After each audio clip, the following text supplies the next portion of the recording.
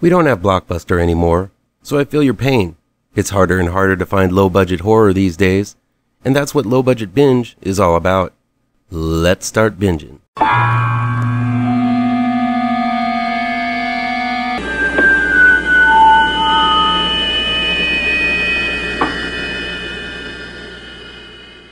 Welcome back to ML Miller Frights. I'm ML Miller. Before we begin, please do me a favor and punch that like button down below. Share this video with all of your social media addicted pals. Click subscribe to this channel and ring that bell for notifications. Low Budget Binge is where we venture down the path less traveled and look at low budget, no budget, and sometimes international films that never get that top billing you see with the usual Hollywood fare. I'll indicate in the review down below where you can find these films along with their trailers. Here we go. Aliens Uncovered, The Golden Record, is a documentary new on digital download from Breaking Glass Films. It's directed and written by Clive Christopher. I've seen a million UFO documentaries, but Aliens Uncovered, The Golden Record, is one of the better ones. Most of these films share clips, stories, and accounts of UFO experiences through the years, but very few try to establish some kind of timeline and connection between some of these events. That's what Clive Christopher does in this, the third of his Aliens Uncovered documentary series, and the results are quite compelling. Christopher builds a very convincing bridge between these major UFO events, beginning with the decision by the government to place a golden record onto the two Voyager space probes that were launched in the 1970s. This was a project led by former CIA chief George Bush, and under his watch, a pair of golden records containing basic information about human life, our history, and our culture was shipped out into the cosmos attached to the Voyagers. After documenting the path of these probes, Christopher raises the question that the rise in UFO phenomena maybe comes from the information actually making it to another civilization and advanced civilizations attempting to communicate back with us in the form of these sightings. It's an interesting story, one that only becomes more interesting in the way Christopher threads some of the bigger UFO events together. Christopher goes deeply into the Lake Michigan incident, where a grouping of lights were witnessed by hundreds of people ranging from Michigan to Chicago. I hadn't seen this footage or phone conversations between radar control personnel, police, radio stations, and regular civilians calling 911 that occurred during the incident. But it seems to have been a whopper of a show. Not long after that, the Heaven's Gate cult committed suicide as the Hale-Bopp comet passed by the Earth, in hopes to transcend into the cosmos and live with aliens. And not long after that, the Phoenix Lights occurred. The way Christopher lays these series of events out is downright eerie in that it begins to tell a story that might indicate some kind of connection between these seemingly random events. It's a little bit of a leap, but still a fascinating one. Aliens Uncovered, The Golden Record, ends with the promise of another documentary soon, furthering the connections. While I remain skeptical about some of the connections this documentary made, it does lay out the argument in a clear and interesting way. I haven't seen a documentary attempt to draw a cohesive line between these events, and while it might be bunk, as more info is being released and sightings have been occurring at a greater frequency, what used to be the subject of crackpots and loons now seems to be something we all should pay close attention to. I can't wait to look back on the previous two Aliens Uncovered films, which happen to be on Tubi right now, and I'm looking forward to the next documentary continuing this fascinating look at some very strange connections between UFO phenomena. The Nightgown is new, streaming on Amazon and on DVD from Frolic Pictures. It's directed and written by Jared Masters.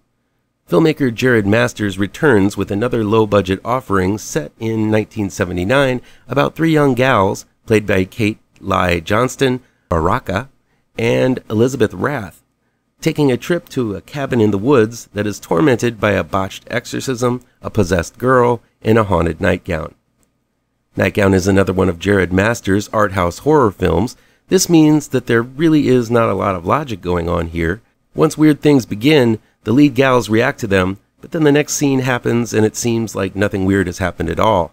This sort of nightmare dream logic can be infuriating for literal thinkers, but for those who sort of live in the moment and can enjoy a good solid weird sequence of events, The Nightgown is for you. The Nightgown has some potentially scary scenes depicting the abuse and exorcism of a young girl. There's a gnarly scene with a screeching demon nun, and a ghost with an axe that is downright haunting. Masters does a good job of framing these monstrosities and milking them for all the scares he can muster. But it's some of the dream logic sequences, such as the scene with a little kid playing marbles who can't stop saying, "Eat my mushy," that will stick with me for a long time. The Nightgown is Masters' most expansive film to date. Sure, the acting has its ups and downs, but you get some pretty nightmarish sequences if you take a chance with this one. Again, just preparing you if you do, this is lo-fi art house horror, so big-time Hollywood fans might want to pass this up. But if you prefer scares that are somewhat ethereal, The Nightgown is the haunted garment movie for you. Dr. Saville's horror show is streaming on Amazon Prime and digital download. It's directed by Kevin R. Phipps and written by Craig W. Chenery, Kevin R. Phipps, Kirk Levingar, and Alan Valor. Dr. Saville's horror show starts out with a man talking to his wife in a bar on the phone, and he's distracted by another woman sitting at the bar across from him. The woman buys a guy a drink, and we cut to him later waking up strapped into a dentist's chair with a mad doctor type named Dr. Saville. While the man is obviously wondering what the hell is going on, Dr. Saville tortures him and shows him short films on the screen in front of him, and thus another horror anthology begins. Consume is a short story, urban legend, that I have seen play out before as a woman who wants to lose weight for her wedding decides to take a pill with a tapeworm in it prescribed by her doctor. Of course, there's no such thing as a quick fix, and the promised effect seems to have disastrous side effects. It's a morality tale, as much of these short stories tend to be, and though it isn't the most original, I will say the acting is sharp, and the effects are quite good and squirmy. Next is It's Complicated, about a man who has difficulty finding the right girl. He not only immediately finds something wrong with his dates, but he hates conflict and avoids breaking up with them, preferring simply to ghost them. The guy receives a gift called an aqua buddy, which turns out to be a human-sized sea monkey-like being who at first seems to be the perfect mate, but the cracks in the facade begin to show pretty quickly, and this mate is difficult to avoid or break up with. I like this one quite a bit as it takes some jarring turns and sticks its landing pretty strongly. Break is the third and final tale in this collection. It starts out as your typical zombie apocalypse story as a father and daughter struggle to survive with the undead occasionally showing up at their doorstep and the father beating them down with a hammer. They struggle to maintain food and other necessities, and everything seems to be quite cliched until it doesn't. This is another well-paced, strongly acted, and decently realized little tale. Not only is it suspenseful, but the final moments are surprisingly tragic. I found the connective tissue between the stories with the actual Dr. Saville and his tortured victim to be kind of uninspired, but the stories within are strong. This is the case for most anthologies, so don't let the hammy wraparound deter you from checking out Dr. Saville's horror show. It's a trio of strong tales of terror with a lot of talent in front of and behind the camera. And we've got another anthology for you, In High Fear. It's new on demand and digital download from Wild Eye Releasing. It's directed and written by Todd Sheets, Tim Ritter, Anthony Catanese, Brad Sykes, and Josephina Sykes. High Fear is what looks to be the third in a series of anthology films with High Death and High 8 preceding it. This one has 4 tales from low-budget directors you might know and some you might want to get to know. In the first segment, Losing It at the Devil's Whorehouse, a trio of kids show up at a high-end brothel looking to get their virgin friend laid. I thought it was going to be another vampire brothel story and prepared for the cliches, but the twist and do-it-yourself practical effects actually made this one a lot of fun. This one has boobs and blood aplenty, and while it might not really be top tier, it delivers schlock capably and death scenes that are pretty inventive. This one is from Todd Sheets, who's also participated in High Death and High 8, as well as directing and writing Dreaming in Purple Neon, Clown NATO, and the Kansas City Blender Massacre. Who could forget that? Meth heads, a cheating wife, a murderous pastor, rattlesnakes, and an inbred hillbilly family having fun whipping each other with a rope of intestines pretty much sums up the depraved yet narratively complex When Shadows Come Alive, from iconic indie horror director Tim Ritter, who worked on High Death and High 8, as well as Sharks of the Corn, Cat NATO, and the classic Truth or Dare series.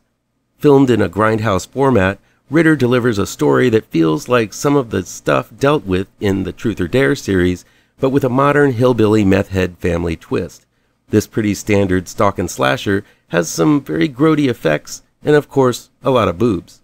Coming in third is, I think, my favorite of the bunch, The Streets Are Watching. It's a solid segment about a homeless girl and her homeless cronies who share the streets with a crazy person named Crazy Killer Carl, or KKK. Carl is fighting his own demons, and they may be more real than they all think. This was the shortest of the group, but definitely the most resonant. It depicts the homeless population pretty fairly, as well as how they look at themselves and how society views them. But the hallucination sequences with Carl's demon are truly impressive, as they are used smartly in quick cuts. Director, writer Anthony Catanese also did the lo-fi schlocker Sodomaniac and the upcoming Caddy Hack, which is a spoof of Caddyshack, with mutant killer groundhogs attacking a golf course. After seeing what he did with this segment, I'm actually looking forward to seeing Caddy Hack when it comes out next month. Day Out of Days is the fourth and final installment from High Death, High 8 director Brad Sykes and writer Josephina Sykes. Sykes also did Plaguers and the early installments of the Camp Blood series. Here the story focuses on a pair of young lovers who show up for a photo shoot at a cabin in the woods, and only one other member of the crew shows up with them. Meanwhile, the temperature is abnormally hot, these days are getting longer, and they're seeing bright lights in the woods. What's going on? The Sykes keep the answers under wraps for a long time, but it makes for some nice, suspenseful moments as tensions between the three rise and the weird stuff intensifies. This one could have been a full-length feature. The acting is better than average, and the odd stuff happening feels pretty unique. It's a good segment. The wraparound is weak. It's about an artist who is hired to make a comic book about your greatest fears, and she only has one afternoon to do it. Anyone who has even cracked open a comic book knows that that's just not how comics work. Still, it just serves as a means to set up the stories, so I guess it does its job. High Fear delivered a pair of decent low-tier tales, and another pair that really impressed me. If you're a fan of anthologies, you might want to seek this one out, as it highlights some very cool talent in the low-budget horror biz. JETHICA is new, streaming on Screambox. It's directed by Pete Ohs and written by Andy Faulkner, Callie Hernandez, Ashley Denise Robinson, and Pete Ohs. School friends, Elena, played by Callie Hernandez, and Jessica, played by Ashley Denise Robinson, have a chance meeting at a gas station where Jessica reveals that she is fleeing a former boyfriend, Kevin, played by Will Madden, who refuses to accept their breakup. Elena invites Jessica to her mobile home in the middle of the desert to lay low, but soon they begin hearing someone screaming JETHICA outside. Turns out it's Kevin, but not only is there something very odd with the way the stalker boyfriend pronounces Jessica, but there is something quite off with Kevin himself as well. JETHICA is a quirky drama with supernatural elements. It's not a straight-up horror movie, but it does include some bits and pieces dealt with in the horror genre. For the most part, it's about the ending of a relationship, obsession, avoiding conflict, and the acceptance of the truth. While the film could make Kevin out to be a character easy to despise, I was surprised how sympathetic this character is. He's presented in a pitiful light, so much so that one can't help but feel a bit for his plight once you understand the entire story. At the same time, while Jessica is the titular character, there's a lack of focus on Jessica herself. Most of the scenes feature Callie Hernandez's Elena character and how she's trying to help Jessica, trying to bring this relationship with Kevin to its ultimate conclusion. Jessica spends most of the time hiding from Kevin, while it's Elena who is the one actively trying to solve the problem. What makes JETHICA so effective is the conflicting messages it gives. Kevin is a stalker, there's no doubt about that. He won't leave Jessica alone, and some of the things he says are quite scary and disturbing. But we're only told Jessica's side of the story, which casts him as the stalker boyfriend. You never really see what that relationship is like. If anything, the way Jessica hides from the conflict, she's not really presented as a viable protagonist, and because we all know stalking is bad, we're supposed to side with her blindly. But since Kevin is given all of the lines, decrying his love for Jessica, and presenting his arguments to a panel of jurors that do not exist in a rambling yet sympathetic way, I found myself strangely rooting for Kevin to find happiness. This conundrum is not an easy feeling to sit with, and that's why JETHICA is such a strange little mindfuck of a film. Elena, who is characterized as a damaged, apathetic soul, isn't that likable either, so in the end, all you have is the pale, sad sack babbling in the yard who is Kevin to feel for. This works because Will Madden does one hell of a great job as Kevin. Playing believably manic is no easy feat, but man does Madden do a great job of it. You'll loathe him one second for what he says, then tear up for how brutally honest he is with his feelings the next. That's powerful acting.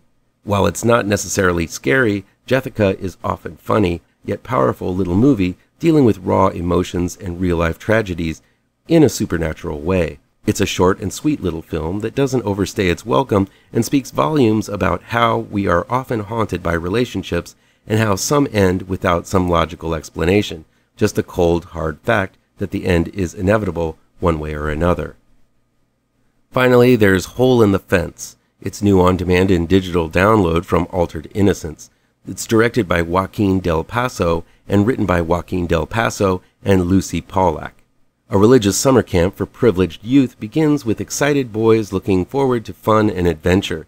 The staff works hard to teach the boys discipline, honor, and pride, encouraging them to work together through performances, daily prayer, and games. But boys will be boys, and while the main goal of the camp is to help out the local villagers, it turns out to be a matter of survival of the fittest, where those who are different are secluded and tormented right under the noses of the pious counselors. Tensions escalate between different fractions of the camp and rise to a fever pitch during a game of capture the flag taken all too seriously. While it's not as controversial, The Hole in the Fence is as much a horror film as Larry Clark's 1995 film Kids. Now, it's not as taboo-breaking as Kids was, but it does focus on the very disturbing interactions between kids, interactions that are very different than what are usually depicted in media today.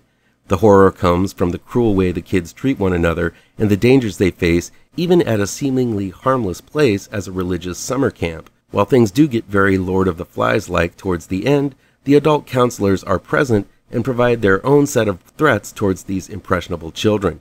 The climax, where the kids go wild and start attacking one another, serves as a result of what the counselors have taught them in their lessons. This behavior is encouraged by those they look up to, which seems to be the main point of The Hole in the Fence. That corruption, prejudice, homophobia, abuse, violence, and other terrible traits are a result of the leaders of this societal structure these kids find themselves being in. The camp is for privileged children, but also seems to open their doors to those who aren't as fortunate. This causes a wedge in the group as well.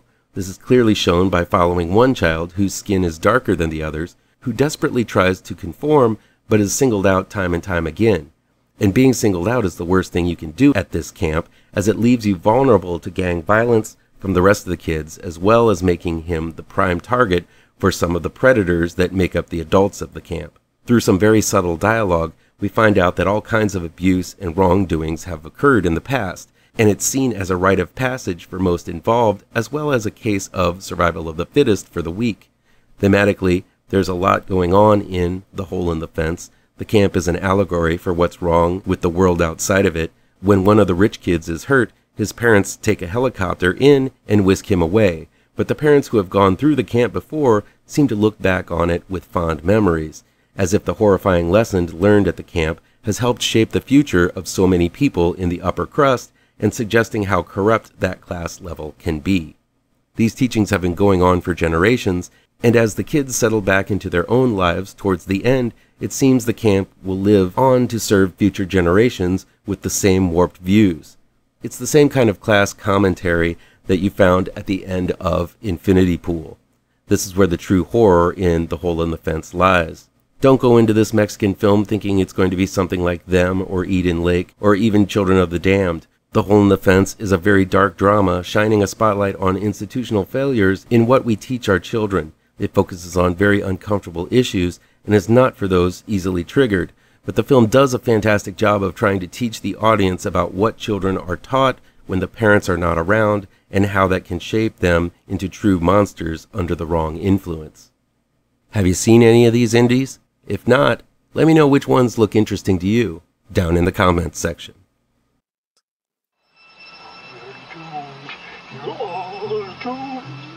You're doomed to live the life you're meant inside your reality. You're doomed. Oh, you're doomed. You're doomed. You're doomed. Live the life that you are meant to lead. Live inside that reality.